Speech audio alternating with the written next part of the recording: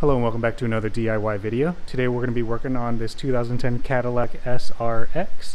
We're going to be changing out the amplifier on this vehicle right here. What I'm experiencing is when you hit the turning signals, you're not getting that audible clicking noise like tick, tick, tick, tick, tick, tick. And of course any of the audio inside the car you don't really hear anything either. So just an example, you should hear a clicking noise right now. You hear nothing. My radio, you hear no volume either. So that is, I predict, the amplifier.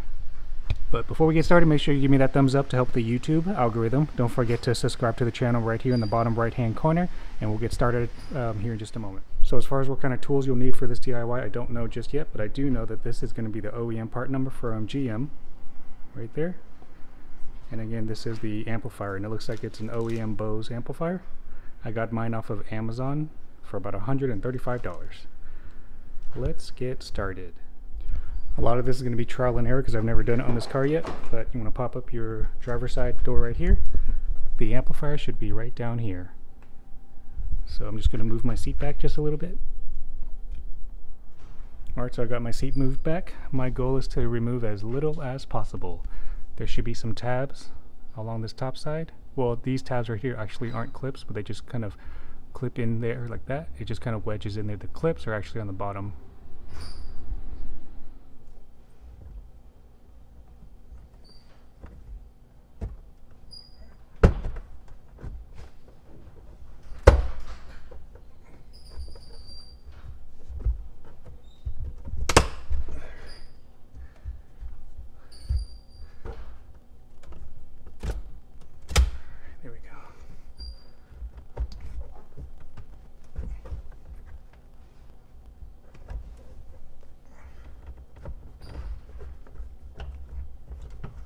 Not sure if you can see it. You should be able to. There's the amplifier. Let's see. There's it. I think that's a 10 mil. One moment. So this is kind of the setup I have right here. I just put a big little light post right here. More visibility. And you'll see those 3 nuts right there in the bottom. 10 millimeters. Take this one off. That one off right here down here. There's one more back here. Right there.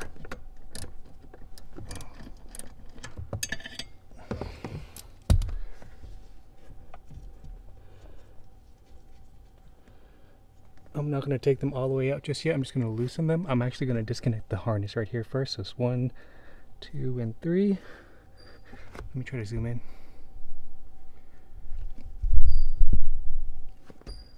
Looks like a standard harness, so push and pull, I assume. I hope. Let's see.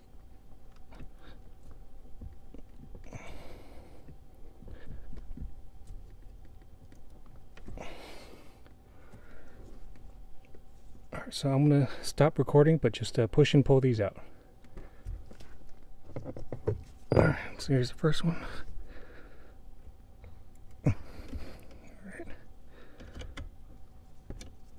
Do the same thing for these 3 in the bottom.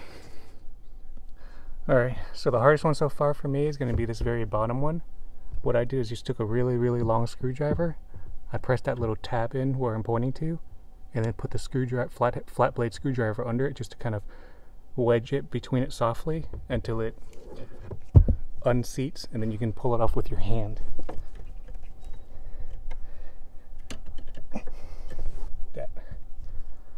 Alright, so now take off those 3 10mm bolts.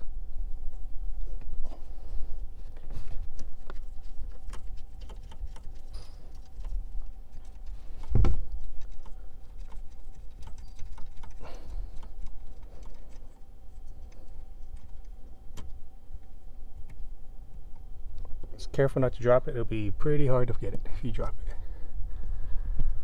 Alright, let's move back. Remember, I already cracked these loose.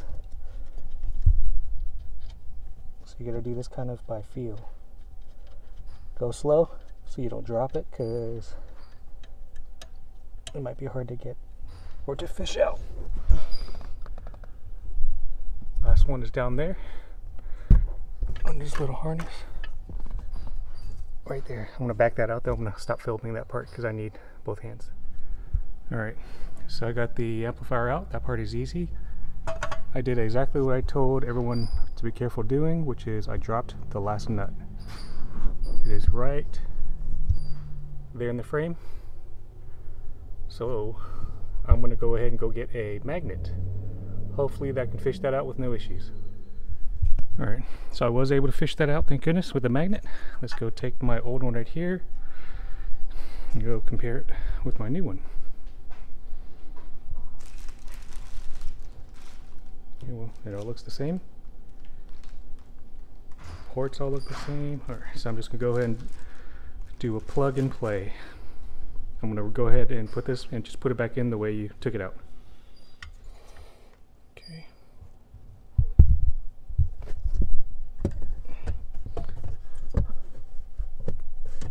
There goes my light.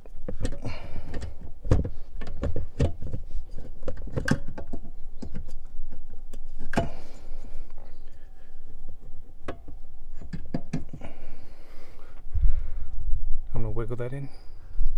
So what I'm going to do is I'm going to put the top nut on first just so it can hold it in place. I'm going to go ahead and put in the remaining ones. Okay, just to give you an update, you see where my socket head is for that very bottom one? Right there. If you go in from the bottom, you'll have a lot more room like this.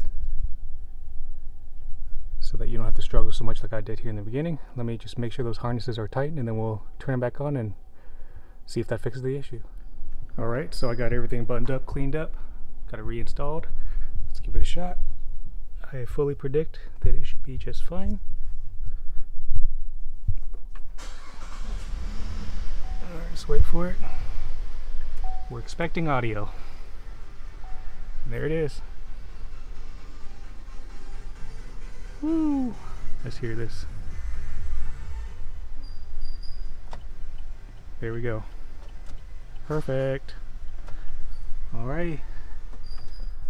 So that went ahead and fixed the job. Again, 2010 Cadillac SRX. If you like this type of video or content, make sure you give me a thumbs up to help with the YouTube algorithm. Don't forget to subscribe to the channel in the bottom right hand corner. This job right here should cost about $750 from your local dealer. So you can save some money if you attack it yourself. Complete time takes me about 39 minutes-ish or so. But I'll see you in the next one. Thanks.